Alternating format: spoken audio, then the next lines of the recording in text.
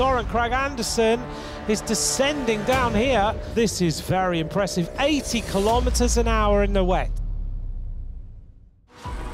What a move this is.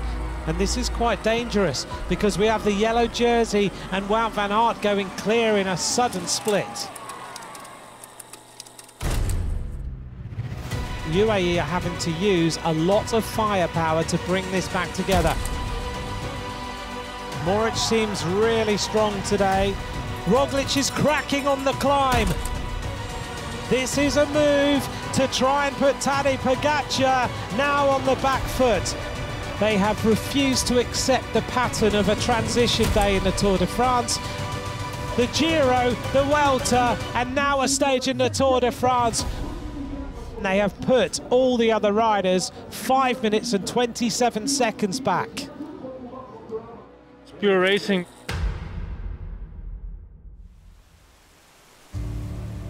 The Tour heads to the Alps on stage 8 with the first Category 1 climbs of this year's race. The Côte de Mont-Saxonais, the Col de Rome and the Col de la Colombière before a downhill sweep into the Grand-Bornand. They're short but steep climbs which are likely to open up big gaps overall. It's already been a super tough start to this Tour and today the rain got involved as well. Some riders were simply unable to keep pace, among them the 2018 winner Geraint Thomas. Wout Poels and Matej Mohoric were among the early attackers, but they couldn't quite get a gap. More big guns going backwards though, including Primož Roglic. This is the moment that I think the lights go out on Primož Roglic's Tour de France. Lots of riders still trying their luck up front, with Tadej Pogačar getting into one move, but it was all back together again before the first climb, the Category 3 Côte de Copenhague.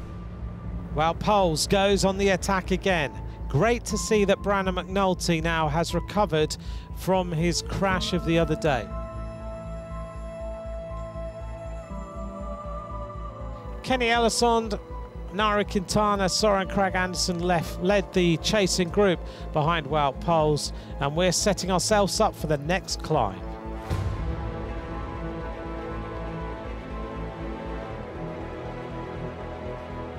Here goes Wout Poels. Elissonde trying to get on terms here. There are 10 points at the top of this mountain. Sepp Kuss doesn't seem to have the acceleration, and if Wout Poels goes over the top here, he will be the king of the mountains.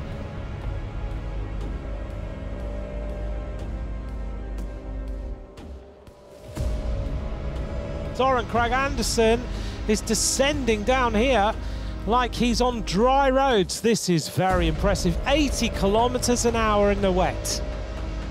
That was a very fast descent. Oh, Jonas Aguirre decides to go straight on.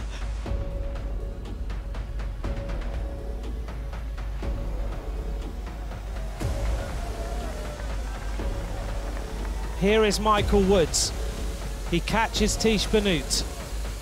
Michael Woods has just caught Søren Kragh Andersen and attacked him on this climb of the Col de Rome.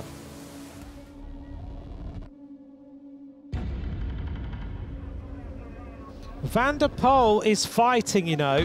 He is not giving in this yellow jersey. He's defended this yellow jersey with pride.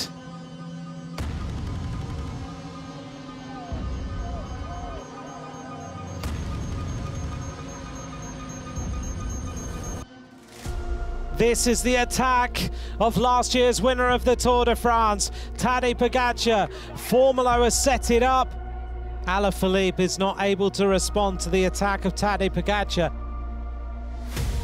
This is a huge assault by Pogačar. This is him trying to deal blows to every single other rider who dreams of winning the Tour in Paris. The defending champion, a man on a mission, reaching the top of the Col de Rome around 3 minutes down on the leaders. Michael Woods now up front with a small chase group on his heels. Mathieu van der Poel had cracked, but Wout van Aert was still in the mix for the yellow jersey. He led Pogačar by over 3 minutes this morning.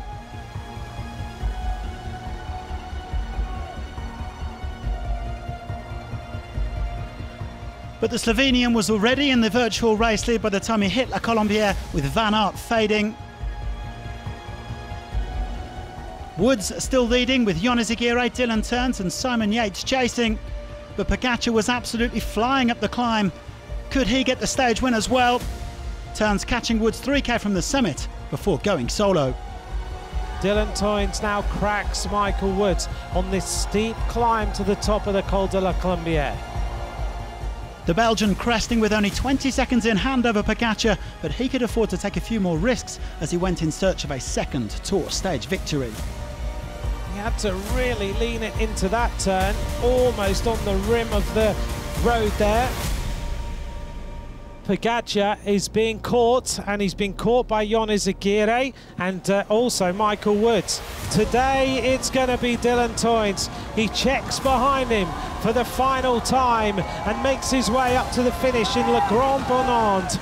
This rider has timed his attack to perfection on the Col de la Colombière, and he has ridden to the race victory. It's his second stage win in the Tour de France.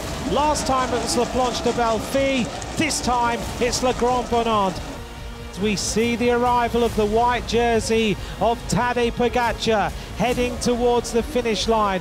Oyonnax is looking for second place. Michael Woods is looking for third place on today's stage of the Tour into Le Grand-Bornand. So it's going to be Izagirre in second, Michael Woods in third, but behind them Tadej Pogačar has ripped through the Tour de France like a tornado, and he crosses the line and will be the yellow jersey tonight.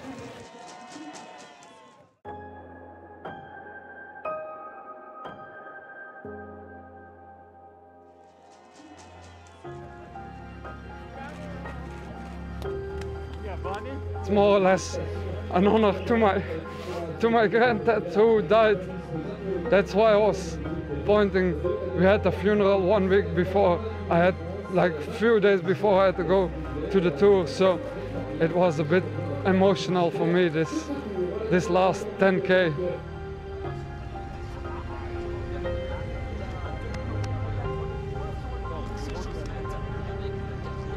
Just decided before the last 3 climbs, I said to my teammates, yeah, let's try to break the race. Pogačar said he would try to break the race today, and that's exactly what he did. Van Aert is the only man within 4.5 minutes, and many riders' GC bids are now over.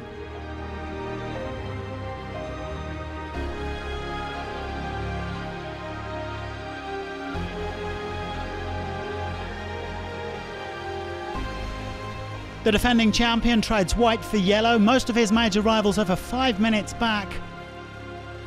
Mark Cavendish made the time cuts, and he still has a comfortable lead in the green jersey standings. Mike Woods ended up in polka dots after an appeal. Not Wout Poels. Pogačar obviously still the best young rider, and there is more climbing on the menu tomorrow.